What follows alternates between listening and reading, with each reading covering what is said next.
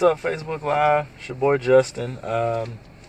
This is hashtag random-ish episode 2. Now, on the first video, I just took some time to tell you what the show is going to be about, a little bit about myself, and just things I plan on doing. Now, with the second episode, I just wanted to tell everybody a little bit more about myself so you can know more about me.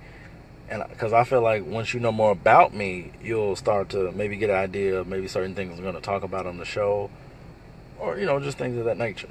And honestly, even after this video, even though you may know more about myself, you still never know what I'm going to you never know what I'm going to shoot. You never know what I'm going to post. That's why the show is called hashtag random-ish. And for those who watch the video, you remember the motto for this show, or you can call it tagline, is it's hard being the ish, but somebody got to do it. So, to start off,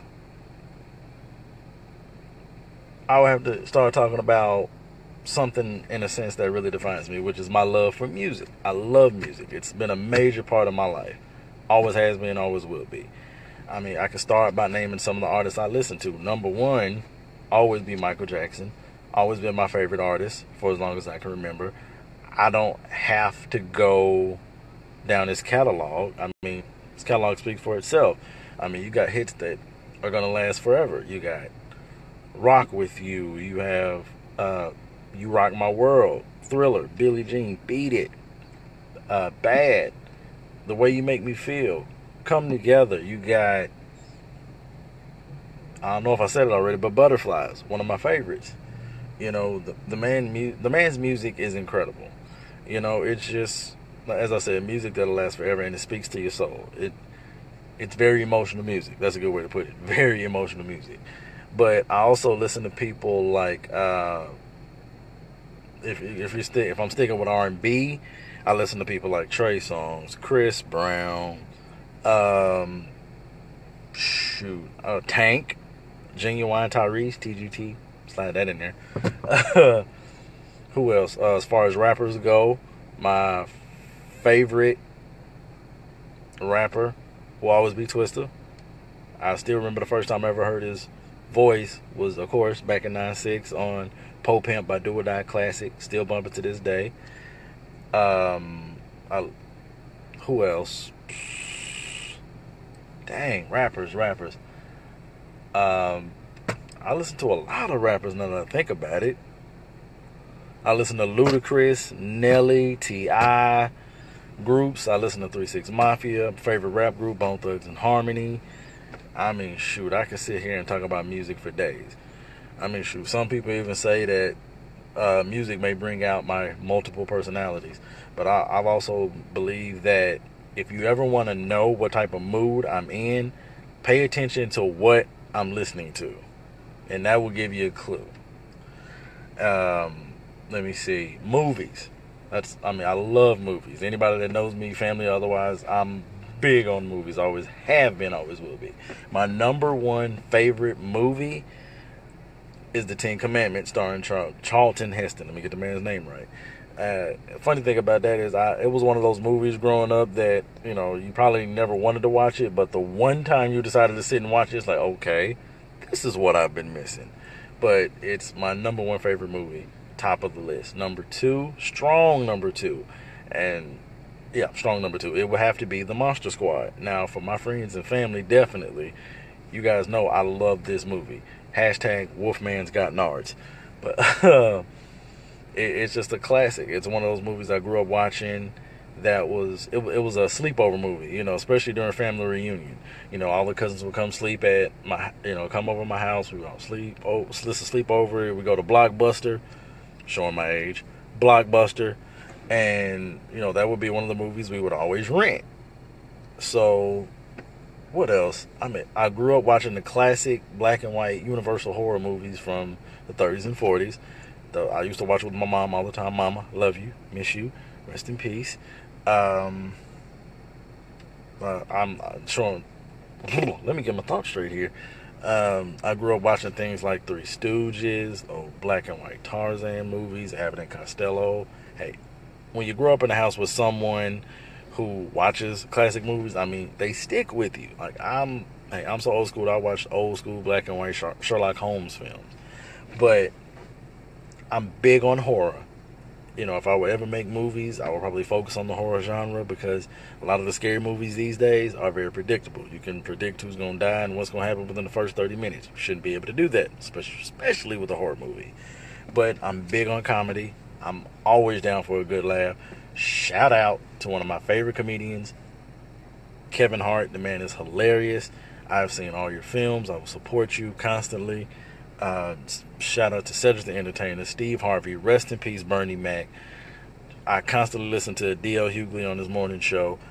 I mean these guys, hey, original kings of comedy. They are not the kings of comedy for no reason. Let me see, what else could I say about myself here? I'll talk about music, I'll talk about movies. I love to read, but specifically, I read comic books. I love comic books. They have been an outlet. I have not read any of mine in a while. I need to get back to it. I'm very, very big on them. I have Spider-Man, X-Men, Thor, Green Lantern, Iron Man. I'm big on these comic books, but more so the comic books from back in the day because the storylines were better. And of course, the more famous storylines are the ones being used for the comic book films. And that's just jumping back into movies because the comic book movies now are incredible. I mean, Iron Man, Incredible Hulk, Avengers. I mean, these movies are great. I just bought Captain America Civil War. Have not had the time to sit and watch it, but of course I've seen the movie, went to the theaters. I think I saw it like once, maybe twice. The movie is incredible, and I cannot wait for the Black Panther movie. And I want to sidebar on that Black Panther movie real quick. Sidebar. When it comes to the Black Panther movie, I feel that, of course, we as black people, we always come together when all of these movies about African Americans and their history are put out. And there's nothing wrong with that. Always do that. But for this movie, I'm asking all of my friends, I mean, especially black people, we need to get together when this movie comes out and support it to the fullest. I want this movie to be the biggest movie that Marvel ever released. I mean, it's the first movie where we have an African American who is the king of his own nation. 90%, if not 100% of this cast will be African American. This movie needs to be supported. Look it up, find out when it's released, spread the word. I want everybody to go support this film when it is released. Black Panther, keep it in your notes. But back to what I was talking about. Comic book movies. Comic book movies, incredible. I love them, especially Marvel. I can't wait for Justice League to be released. I know that there was some trouble with Batman v Superman. Not too many people really liked it. But, hey, I mean, what can you do? If you're at DC right now, Marvel is just destroying you when it comes to movies. And it's funny because Marvel is destroying when it comes to movies, but DC is killing it when it comes to TV shows. And you know, I think that'll be next. I'm gonna start talking about TV shows. Now, I'm gonna just flat out say, yes, I am 30 years old, but my number one all-time favorite TV show to this day will always be Mighty Morphin Power Rangers. Now, I know you're like, hey, he's 30 years old. I don't care. I would rather watch not even just Mighty Morphin Power Rangers, but the other iterations of the show. I would watch Power Rangers more so than any other show that's on TV now. I mean, I would. Because the show still stands. I mean, the show just celebrated its 23rd birthday. Not too many shows can say that. And that speaks for itself. But, of course, I grew up watching all types of classic shows, especially around the 90s. You had VR Troopers, Beetleborgs, especially superhero type shows. But you could also talk about classic shows like, what show was it? This show I used to watch called City Guys. Some of you may remember it. Some of you may not. It stars the guy who played Sweetness in Roll Bounce. Look it up. It's a very classic show. You can look it up on YouTube. And then there was the show I used to watch called Hang Time. And I think Anthony Anderson used to star on this show. It's a show about a basketball team. You know, I remember all these classic shows, and I love them. But it's all of these things from my life that make me who I am. You know, the music, the movies, the comic books. Oh, and one more thing I want to discuss. Well, let me say, I don't want to say one more thing because there might be more as I'm talking. But another thing that I want to discuss that I love so, so much, which is wrestling. I am a huge wrestling fan. Always have been. My favorite wrestler to this day. Well, let me jump back one quick second. I'm a big fan of WWE. My favorite wrestling company, period, point blank. But my favorite wrestler to this day is the Phenom. The dead man, the one and only Undertaker. The man who you all know rolls his eyes in the back of his head. I'm not going to do that now because I'm not trying to hurt myself. No, sir. But I like Undertaker, Kevin Nash, Triple H, Randy Orton. I mean, I could sit here for days and just name some of my favorite wrestlers in tag teams. But hey, talking about tag teams, I like the New Age Outlaws. I like DX. I like shoot. You know what? I'm not even gonna scratch my brain. I know some. Oh well, some more wrestlers: Ultimate Warrior, Macho Man Randy Savage, Hulk Hogan, who I saw for the first time in Memphis years ago. Very big moment for me, especially as a wrestling fan. Scott Hall, who some of you may know as Razor Ramon. Who else can I possibly think of? Some of the guys from this generation. John Cena, of course, I'll always be a fan. You know what? It's a lot of wrestlers escaping me right now. The sad part is, after I shoot this video, I'll probably think of some more, but it's like, hey, there's no point. You already shot it, whatever. But I just really wanted to talk to you guys, or anybody taking the time to even watch this video, and just let you guys know a little bit more about me.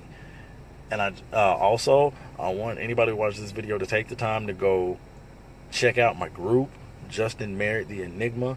I'm going to start plugging it as much as possible. I want you guys to go to the page, look at any articles, pictures, videos, whatever I post, comment, tell me what you think. We can discuss, and do the same thing on the videos. Like the videos, love them. Leave your comments. Hey man, I'm very serious about this. When I started this show the other day, like I said, there are going to be more episodes, and there are going to be episodes where I'm going to be with my friends, with my family. You know, this is just the start of something new for me, and I just ask for you guys' support. And however much support, whatever you give, it doesn't matter, as long as you're giving it from your heart. So, I'm trying to think, is there anything else that I really want to talk about? Sorry, people keep walking by. I'm in the parking lot at Walmart right now, so if you see me, looking off every few seconds, people are looking as they're walking by. They probably think I'm talking to myself. Do I care? No. But I'm trying to think, is there anything else I could talk about? I'm talking about music, movies, books. I'm trying to think. Let me see. Oh man, I don't know. Like I said, this is very random. I didn't necessarily just plan this out. Like I said, and that's the best thing about it, being random. #random-ish. Well, you know what? I think I'm just gonna end this video. See you guys in the next one. You never know when it's gonna be posted. And remember, it's hard being the ish, but somebody got to do it. It's your boy Justin. I'm out.